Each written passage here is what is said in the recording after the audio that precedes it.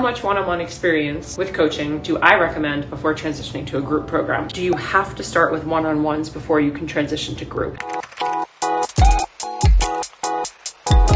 Good morning. Welcome back to another Monday through Friday episode of Get Ready With Me. So Jess asked, how much one-on-one experience with coaching do I recommend before transitioning to a group program? Here's the deal. I'm not like other coaches in this, where I might disagree with what other coaches are saying. And I personally think zero. You need zero experience coaching people one-on-one before you can create a group coaching program or a course. Let me explain why. Okay, first of all, if you have one-on-one clients already, high five, that's amazing. And in certain aspects, you could be one step ahead of someone who doesn't have one-on-one clients, and let me explain why. If you have one-on-one clients already, in person or online, you have the ability to get more feedback from the clients that you're working with, and speed-wise faster because you're currently working with clients. That feedback turns into tweaks and iterations. It turns into enhancements, changes, adding, deleting. What am I talking about? Your signature, like proprietary method. So when you're working with someone, whether you're working with them in a group capacity or a one-on-one setting, you're going to walk them through your process, your proprietary method,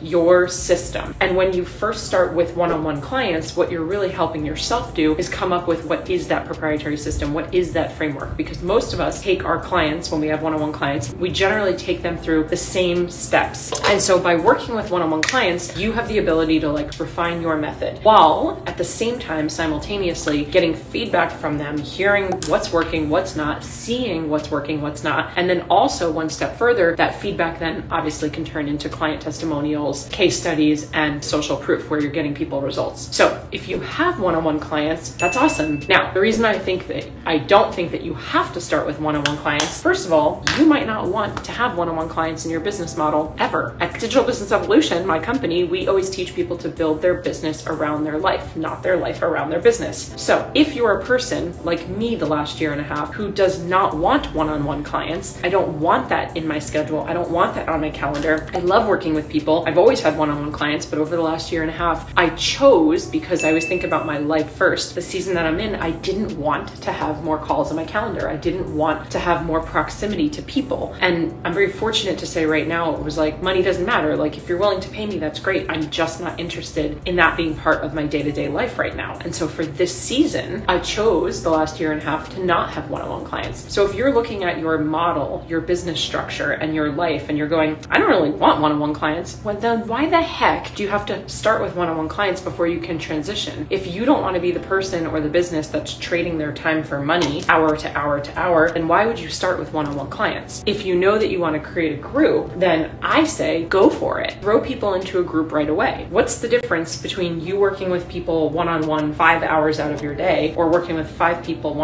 in a small group 5 at the same time? You're still communicating with them. You're still figuring out your process and your framework. They're still giving you feedback. You're still going to get client results and tweaks. And this weird myth that clients can't get results in a group setting is such BS. And I have thousands of screenshots and social proof of people saying, actually, being in a group showed them what's possible. Being in a group gave them accountability and support that they weren't going to get otherwise. Being in a group connected them to like-minded people who were going through what they were going through. Because don't forget, oftentimes where you are today is not where your current client is or where your ideal client is. It's where they want to be. But a lot of times when you are further along in your transformation journey, whether it's weight loss, fertility, building a business, the gap between where you are and where your ideal client is gets bigger and bigger and bigger over time. And the bigger that gap gets, the less relatable you become, the less you actually remember how it feels to be in their shoes. Being in a group setting gives them a community of like-minded people that are their peers. Of course, it's great to have a mentor or a coach or someone guiding you who's a step or two ahead, but to have someone in your shoes who are your peers is a whole different ballpark. So we've had so many clients tell us over the years, both in our programs and then in the programs that they're creating, that being in a group setting, small or big, is actually far more beneficial than being alone. It makes them feel less alone. There are things that you can do in your group coaching program or your course as well to safeguard against somebody feeling lost or like they're falling through the cracks. We have dozens of things that we do in all of our courses and group coaching programs to safeguard against that. We put bumpers in because we know that it's not a matter matter of if someone falls off track, it's when they fall off track. And here's the thing. I think that there's always going to be extenuating circumstances in any situation. A particular niche, a particular transformation, a particular coach,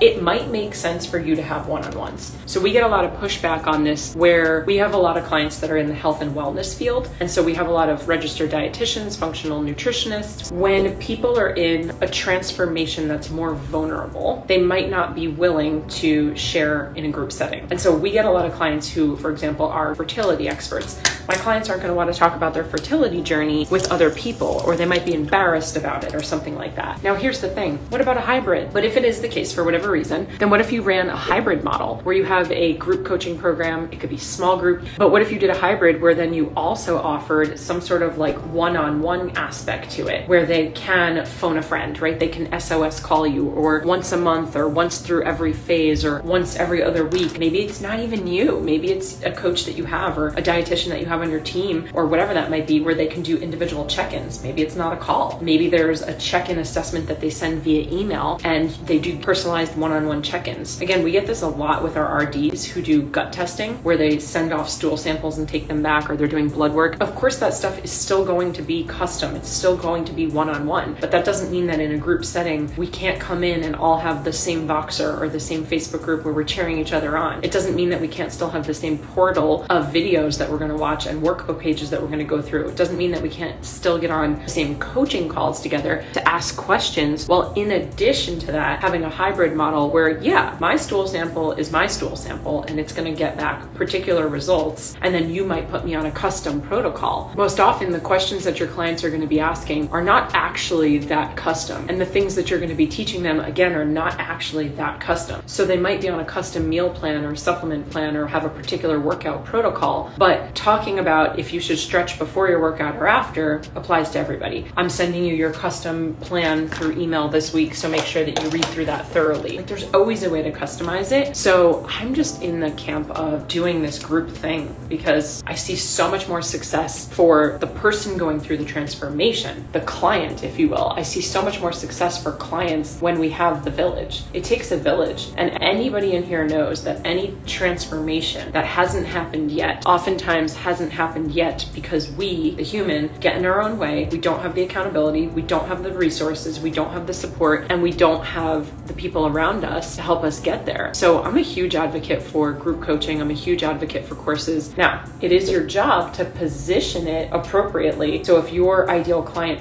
thinks that they need to have one-on-one coaching, it's your job to showcase to them why they actually don't and how being in a group could be more beneficial. And yet the number one thing for 6 years that our clients, almost 6 years, that our clients have been saying about our signature program Empower is the community. Our masterminds, the community. Our mid-tier programs, the community. Our self-study programs, the community. Because once you're in our world, you're in our world and our community forever, and we treat you like that. We don't treat you like a number. I'm gonna wrap today with this question. I know I only talked about one thing, but the question was, do you have to start with one-on-ones before you can transition to group? And my answer is just absolutely no. No, you don't. If you have them, great. If you want them, awesome. If you will feel more comfortable doing that first, go for it. But it's like that quote, the time is gonna pass regardless, right? Time is gonna pass no matter what. And so you can spend the time either tweaking, refining, finessing, and figuring out with a small group of people, 2, 3, 4, 5, 10, or you can figure it out with individual people, and it's just more of your time. Either way, the time is going to pass. I'm so grateful for you being here, and I end every episode the same way. So thank you so much. As always, cheers to your evolution.